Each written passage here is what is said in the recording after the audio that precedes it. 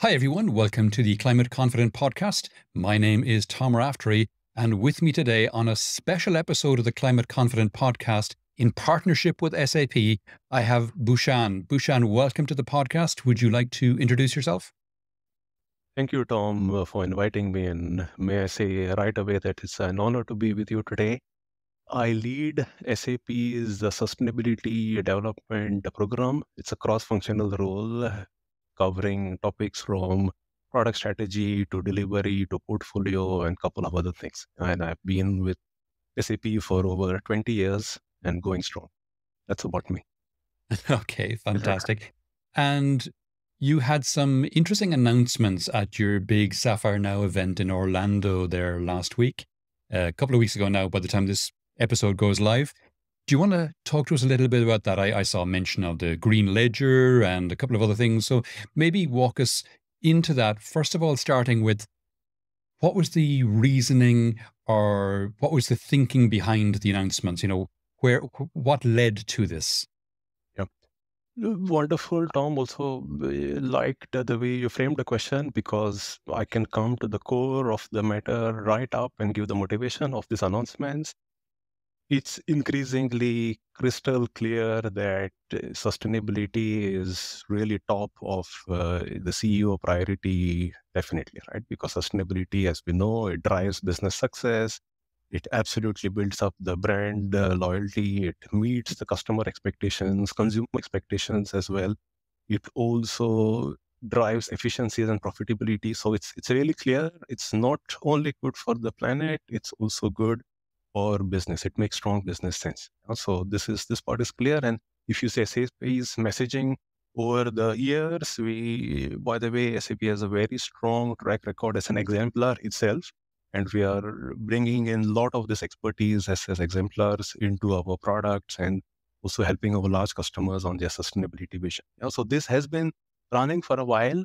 And this year marks a watershed in this whole transition. So the background has been essentially to help our customers and partners drive business success. That's always been at the core of SAP's value. And sustainability being such an important dimension, we take the next step here, right? So this is really the key point. Now, with this framing, the set of announcements then make more and more sense. So I'll just pick up a couple, Great. maybe the most prominent ones, Tom. So most right up on the line is what we call the Green Ledger. And later on, I hope we could also discuss about the benefits and the overall idea, but I just want to give you a quick summary. Green Ledger brings in this whole transactional carbon accounting approach towards the whole notion of emission management. So Right. it basically says, how can we apply the massively successful blockbuster principles of double entry bookkeeping also to Mm. emissions? Also, it has the potential to have the same impact what double entry bookkeeping had on capitalism, that the whole approach or the whole impact the green ledger can have on the climate action, right? So it is so big. And then with this frame, of course, we also announced significant announcements to SAP's product portfolio. So I just want to pick one or two specifically. One is we added significant capabilities to product we call SAP Sustainability Footprint Management, and I'll elaborate on that quickly later. But also we announced a new product called Sustainability Data Exchange, and I can add this to the frame as we discuss. So big Sapphire for us, a lot of announcements. I hope it takes the needle ahead, or it moves the needle ahead. Sure. And a lot of this that you're talking about there, the Green Ledger and the footprint calculator and the data exchange, it's all around, from my reading around, it's all around the calculation and reporting of carbon footprints and the exchange of carbon footprint information between organizations, right? So just for people listening, let's give it a bit of context there. Talk to me a little bit about the reasoning why companies might want to do this. I know some of it's related to customer demand, some of it's related to employee demand and employee retention, some of it's related to shareholder pressure and coming regulation? And I've probably answered the question for you, but Yeah. give it to me from your perspective. Absolutely. So indeed, Tom, you already covered it well. With the various interactions I have with SAP's customers and partners, I see a clear progression starting from compliance, like you said, and the alphabet soup keeps deepening and thickening. So CBAM, ESRS, CSRD, EU taxonomy, just we are talking about Europe, right? And if you go to other regions and countries, it's even bigger. So it really starts with compliance. Customers want to really say, help me getting be compliant to the upcoming ESRS regulation. Yeah, so it starts with compliance. But pretty soon, customers realize that it's also about optimization. So the questions they ask is, how can I reduce my carbon emissions? So it's not only enough to report, but then the questions get specific about how do I reduce year on year 6% emissions in my plant in Mexico, for example. Right? So it gets pretty quickly to an optimization phase. And then there are enlightened customers who also go to a transformation phase where they are saying or they're asking us, how can we embed sustainability more and more in our business models? So, for example, the principles of circular economy into our business model, right? So, this is the overall journey. And one one red thread that holds all of these phases together is high quality ESG data. High quality ESG data. And now coming to specifically answer your question on the exchange, I'll put it this way. We know that for a majority of industries, a majority of their emissions are scope 3 emissions. So on the value chain emissions, and you can do a great job in really getting your scope 1 and scope 2 emissions under control. Absolutely. But what about up to 95% of your emissions which are coming from your suppliers, or later on that you will pass on to your consumer, right? So SAP, by the way, I'm glad that we work with organizations like World Business Council for Sustainable Development. So in conjunction with World Business Council and several members of the council, we have worked for quite a while on this PACT framework, like a Pathfinder mission that lets members or participants in a supply chain to exchange footprint data. And perhaps it might help to illustrate, Tom, with an example, if that's okay with you. Please. So let's imagine that you are a large manufacturer of detergent, and I am your supplier. I produce this chemical X that is an important component of your detergent. And you, like you rightly said in the question, you are getting questions from regulators, but also consumers who would like to see on their package what was the carbon footprint of the detergent. And you ask me, what is the footprint of this component or this component X, which is an important ingredient of your detergent. And in turn, I have my own suppliers which make possible the building or the manufacturing of this component X. How do we bring all of us together? So you, me, and my suppliers, and of course the suppliers of the suppliers, right? And each of us are adding emissions, and these emissions are coming over to you, right? So it's in your strong benefit, and it's in my benefit to exchange this footprint information. So in plain terms, SDX, so the Sustainability Data Exchange, SAP Sustainability Data Exchange, it makes this whole exchange of product footprint information possible. And this, once you get this information, Tom, then it's easy for you to take and hopefully just have me as your main provider.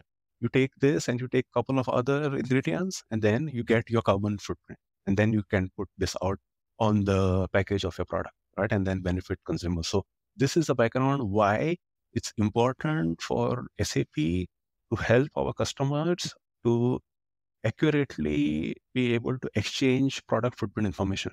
If you cannot measure, you cannot manage. We know this.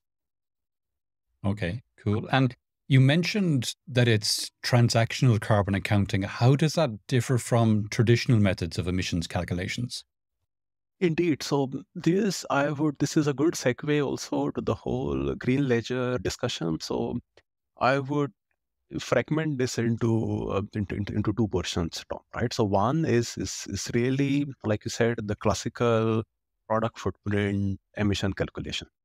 There, it's really essential to work as much as possible on primary data, on actuals. Mhm. Most of our today, the tendency is to work with averages and estimates. They Yep. don't get us far. They obviously, if you're a pioneer and if you're doing better, why should you be penalized by using lower averages? So this, and it also does not help consumers at all to know that this is just a broad estimated picture. So the SAP sustainability footprint management product that we also announced, Tesofire, this goes really behind this principle of ensuring that customers are able to calculate to a very high degree and confidence product footprints based on actual data. So, like material movement, the data is coming from S4HANA, for example, or you took these materials and then you are transporting them from one facility to the other, you incur footprint there, or your employees are traveling, the usual scope 3 category, right? And then, of course, you have the energy flows in it, corporate emissions. So over a period of time, this picture gets more and more and more accurate that you get accurate product carbon footprint emissions. Yeah, so this is Mhm. really the classical approach. So there we are getting stronger as we integrate more and more products which source the actual data. Yeah, so this is one. Now to your question on the transactional carbon accounting approach, this is really a revolutionary step, if I may say so. Why? Because if I mean, in plain terms, Tom, this is about treat carbon flows like cash flows. So, like how you would literally say, so transactions in the physical world, they lead to journal entries. So Yeah. I bought material or I rented space and so on, right? So they lead into journal entries. Now, once you have them on your journal, you can evaluate them, right? You can allocate them. They show Mhm. up on your balance sheet. They show up on your profit and loss statement. As an executive or as a decision maker, you take these numbers and this hard bound figures and you say, what's my risk exposure? Or what is the investment decision that I would do? I mean, it would be a foolhardy business that does this big or even minor investments without looking at the financial implications, right? Absolutely. Yeah. So our idea is on the transactional carbon accounting side, if we treat emissions like transactions, which basically means all the statements that I made, you could just replace transactions by emissions and then you have it, right? So repeat, or to phrase it, emissions can lead into journal entries. Yeah, so-called the green ledger entries. So they lead there, and then you can allocate emissions. You can allocate emissions. They show up on your profit and loss statement. So you don't take decisions that are only focused on the financial side of the house without caring for emissions and vice versa, right? So you need in the end really a common picture. So transactional carbon accounting helps you right now with this hybrid mode because some of the, let's face it, not all of the data is available. So there will be a notion of some averages data or some estimates, but over a period of time, like with products like SFM, you get more and more accurate product data. You get corporate data, corporate emission data, and then you Mhm. combine this in a hybrid approach, and there you have your green ledger. So this is the whole notion of what we call as transactional carbon account. No wonder we are excited about it because it lets companies to really marry and combine the financial side of the house and the emission side of the house. Okay. And are we saying that it's more accurate than the traditional methods of carbon accounting? They are simply because it's about more and more data that you get. So if I may come back to this whole data exchange example, Tom, right, Yep. where without a data exchange mechanism in place, emission data exchange in place, you would be guessing, right? You would ask me in this example, what's my, or if you may ask me, what's my product carbon emission. I give you an input. You have no way of verifying this, or there is no auditability. You take a number and then you go, right? And this is obviously not helping you, me, or our customers, right? So that's why I think, maybe to belabor the point slightly, Tom, it's really essential that all of these pieces fall in place together, right? This transactional carbon accounting, of course, is one part, but the enabling portions of it, the whole notion of being able to calculate product footprint, taking as many footprint or scope 3 subcategories into consideration, helping or enabling suppliers to exchange footprint information is the other. So all of these pieces fall together in place. And of course, in the end, you need to be really cognizant of really good data quality, ESG data quality. This is absolutely a must. And then you get the picture. Pixel by pixel by pixel, in broad strokes sometimes, in smaller strokes, but more broad than small, the canvas gets full. Fantastic. Do you have any customer success stories you can speak to on this? I know it's a new product, so probably very early to Right. be asking that question.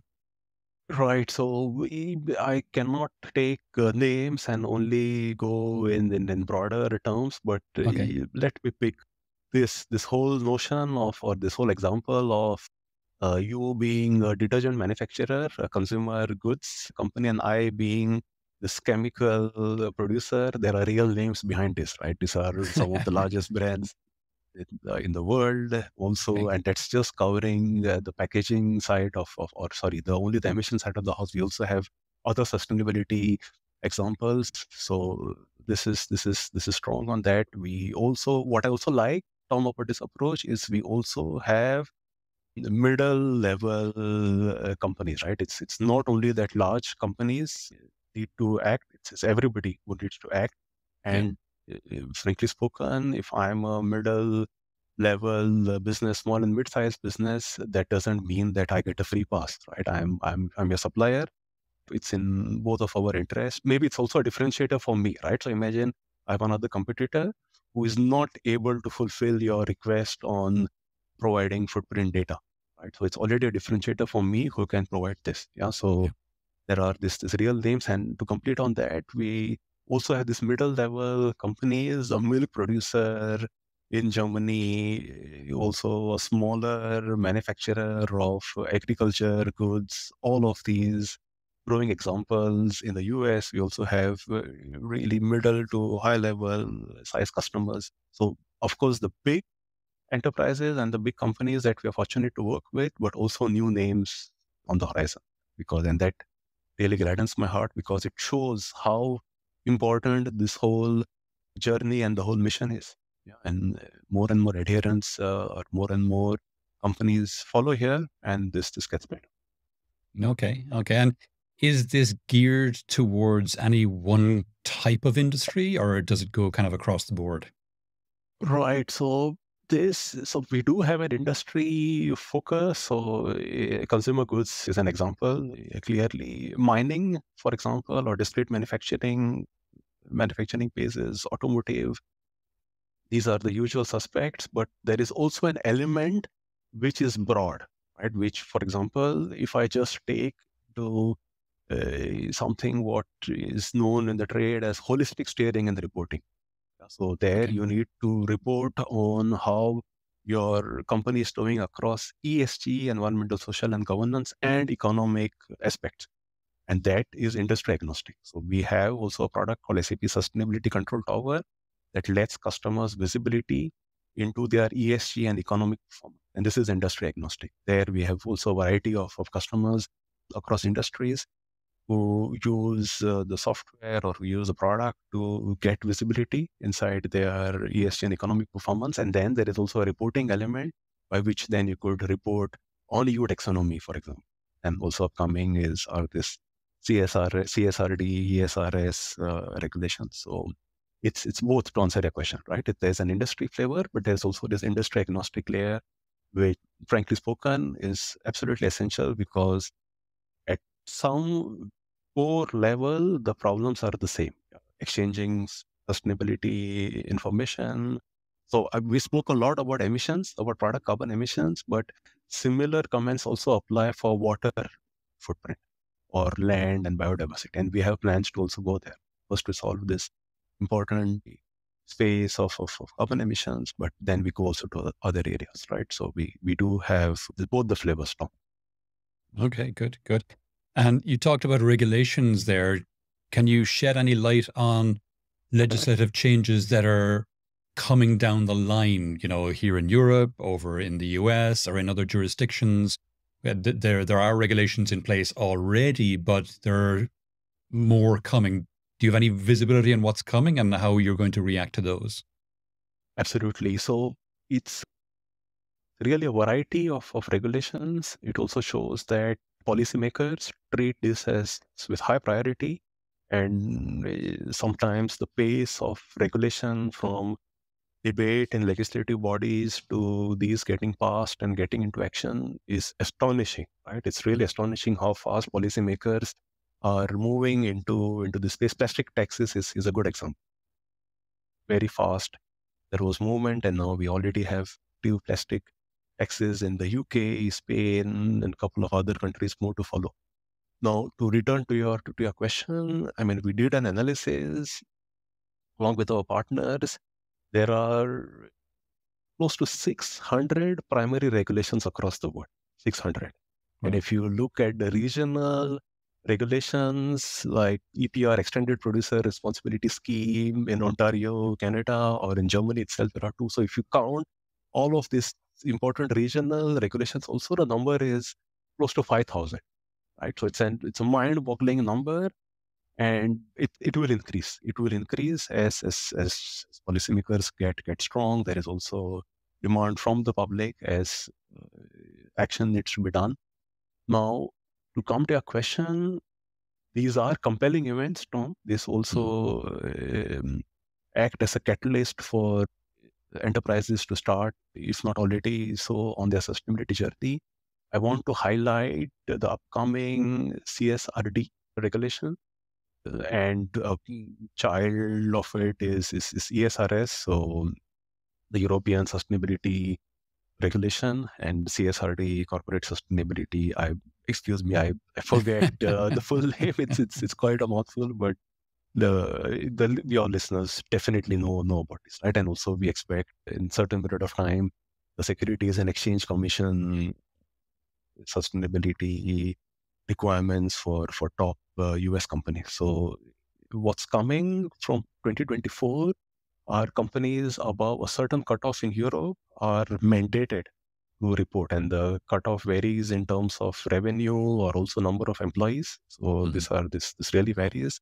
On this EU taxonomy, which you can interpret as a parent umbrella item, so to say, for these regulations, also mandates even companies in the US who have a significant European presence and a European subsidiary to report under EU taxonomy. Right? So it's not that I am not in this geography centered, so I don't need to care. No, absolutely not.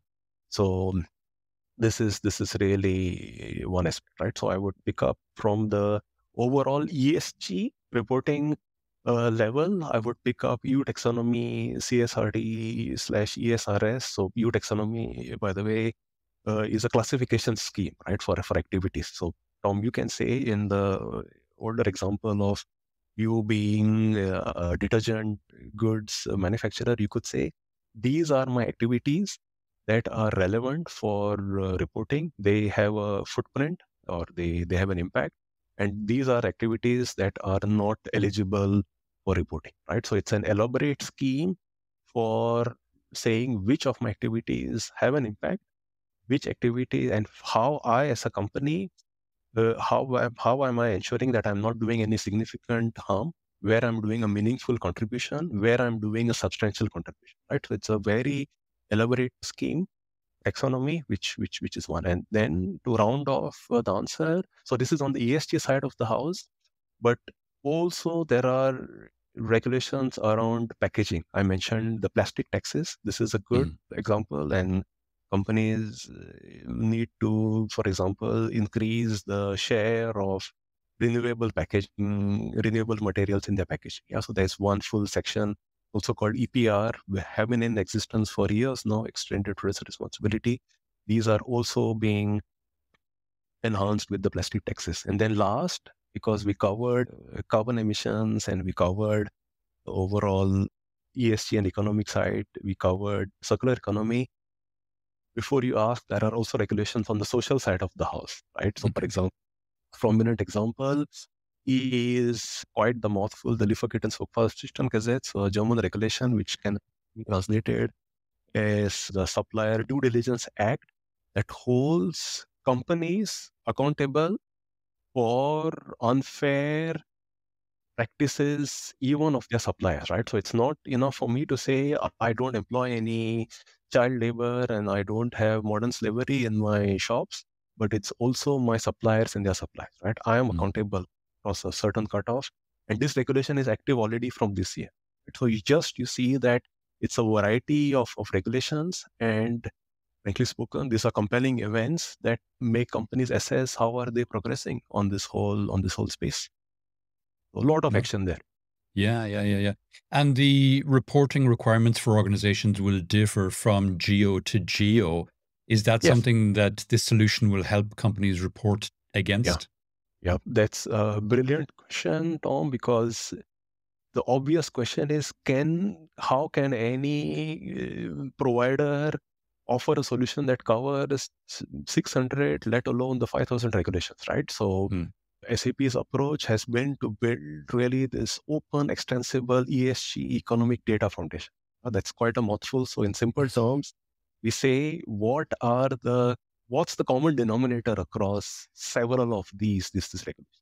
Let's say there are a set of ESG themes, like emissions is a theme, water is a theme, diversity, equity, and inclusion is a theme. Right? So Mhm. there will be like a common set, a theme, set of ESG and economic themes. Financial contribution to society is another theme. Right? So there will be a set of themes, and SAP's endeavor is to build a strong ESG data foundation, make it open. So make it open via API, so customers and partners can use the foundation to get insights into their ESG and economic performance. And we make this extensible, which means that you say, okay, I want to extend this foundation. So to a simple example would be, how do I want to also calculate carbon emission intensity, which is like required by regulations like TCFD, Task Force for Financial Disclosures, right? So then you Mhm. could say, okay, I take emissions and I define intensity as emissions per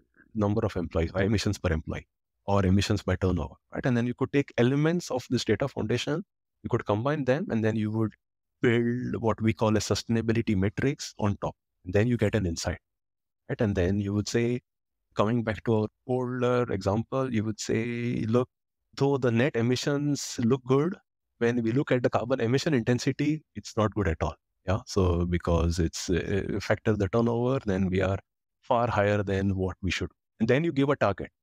Give a target by saying every year reduce this by 4%. And then obviously there will be, if you're even a middle-sized organization, you probably have several plants across. Then you could also break this down per plant level. And you could say plant Z, you have the following target, and plant W, you have the following target, right? So this fine granular aspects are really essential, because one size does not fit all. You got to customize, you got to be cognizant of the regional and local factors, like you said. So our solution, it's our endeavor to cover as many of these cases as possible. Okay, great. And just to clarify on that, does this mean that this solution will allow organizations to set individual targets per organization unit level or per area, and then measure and report against those targets? You said it.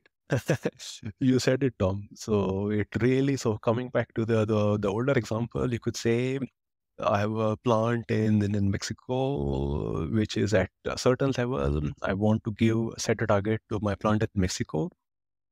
This following target. Let's say I have a plant in Pune, India. I want to give it a particular target. And I have another plant near Munich, Germany. I want to give it a particular target, right? And then you report on this, and then you could also say, this particular plant is doing well, it's on target, others not. So what do we do, right? And of course, coming back to the opening remarks that we had, you could also say probably this plant is working right now with average data, but over a period of time, I want to supplant it by actual data, right? So it gets better then, and your calculations get more accurate. That's the flexibility that we want to give our customers. Fantastic, fantastic. And what are next steps, Bhushan? This is where we are today, but where do you see this solution going in the next 3, 4, 5, 10 years? Wonderful. In fact, the green ledger is a vision. Tom, glad you asked, because it's not something that you deliver in 2 ducts or in 2 sprints, right? This is effort, multi lines of business effort along with our customers, partners. So it really takes a village, so to say. So we will, this will be, so we will have increments quarter by quarter by quarter, right, on this. So I would say the first important milestone already achieved at Sapphire, with the whole strong emphasis on sustainability footprint management and sustainability data exchange.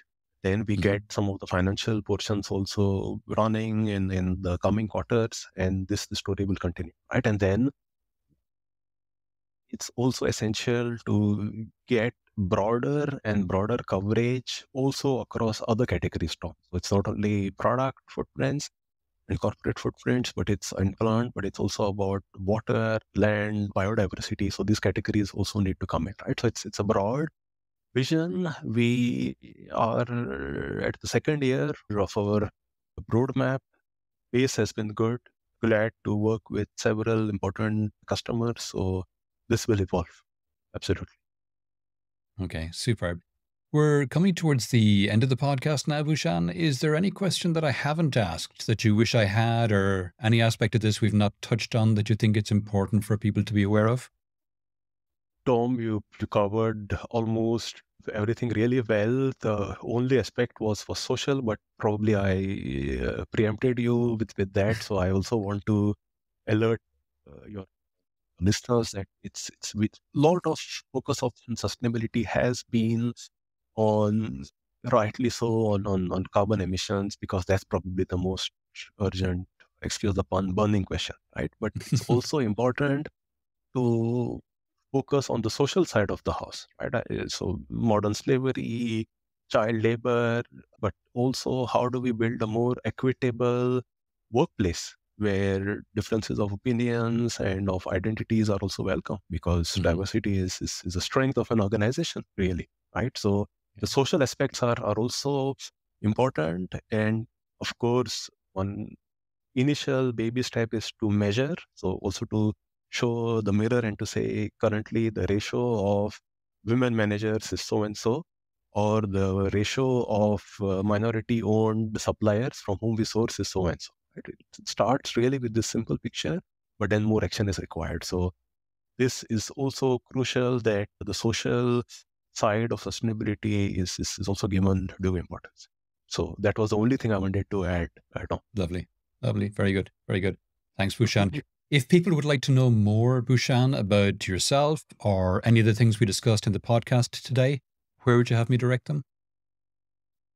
I'll send you a link, Tom, so that you could kindly add this to your show notes. I would recommend your listeners to read this paper that we published along with the World Business Council for Sustainable Development. It's a 3-pager, three and a half. So definitely a short read. So this is worth a read, right? So it also lays out in precise terms the whole centrality of the data exchange problem and the need for it, and how companies need to get together to solve. So that's one I would recommend, and I'll send this to you. Okay, fantastic. Bhushan, that's been really interesting. Thanks a million for coming on the podcast today. Tom, it has been my absolute pleasure to speak with you, and all the best to what you do. It's really important what you're doing. So best wishes to you. Thank you.